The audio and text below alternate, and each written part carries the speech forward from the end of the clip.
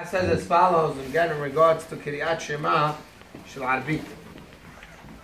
הקורא קריאת שמע של arbit אחר שעלה עמוד השחר קודם הנץ החמה לא יצא ידי חובתו.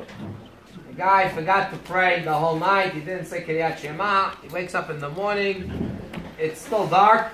It's Amud HaShachar. It's after Amud HaShachar. Halacha. Could I say Kriyat Shema?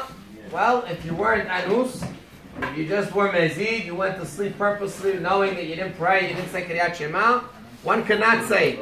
However, if he was anus, he fell asleep, something happened, emergency, whatever, like cholera, he was sick, he couldn't pray, now he wakes up in the morning, before Netzach Hama, after Amud HaShachar, halacha is that you are allowed to say Kriyat Shema, again, as long as you were anus.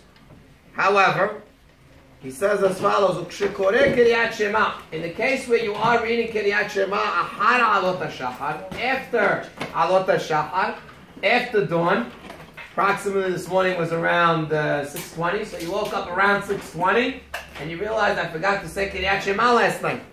Halacha is, you're allowed to say Kriyat Shema, plus, mevarech shetei ha-berachot shelifnei Kriyat Shema, you could say the two berachot before Kriyat Shema, and you could say also emet ve'emunah. You're allowed to say emunah, ve'emunah.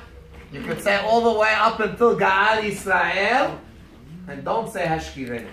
So again, you say the first two berachot, Kriyat Shema, ve'emunah. Finish off Baruch Atah Hashem Ga'al Yisrael. Stop right there. No more hashkivenu. How about Amidah? It brings down Im lo hitpalel tefilat arbit ad she'ala amud hashachar. Lo yitpalel arbit ahar alot hashachar. You can't say Amidah.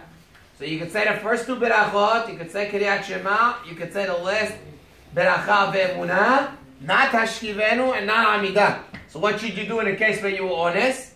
Yamtin ad she'yitpalel shachrit. Wait till you go pray shachrit now 6:45. You're going to pray al shachrit. In that case, ve'achar tefilat shachrit, yitpalel tefilat shemona asrei tashlum arbit. Tashlumei arbit. Now pray shachrit twice. Pray shachrit amidah. The first one you'll pray shachrit, and then you'll do a makeup tefillah right afterwards for arbit for last night that you missed arbit.